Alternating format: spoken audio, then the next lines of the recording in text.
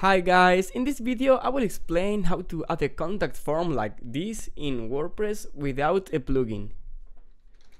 Having a plugin for the contact form is totally unnecessary since it takes up more space. The best way to add a form in WordPress is through Google Forms. To do this, go to Google Forms and select the personal account. Here choose the contact template. This is a fully editable form. You can add, modify, or remove sections.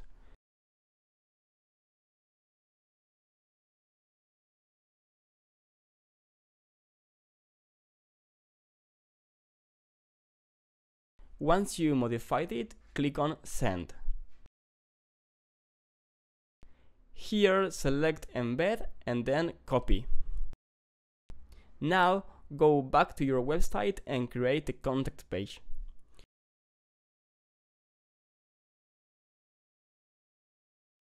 On the page, create an HTML block and paste the code here.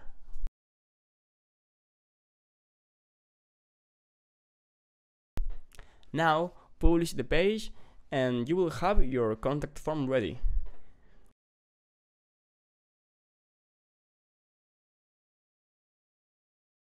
All the answers will come to you in this section.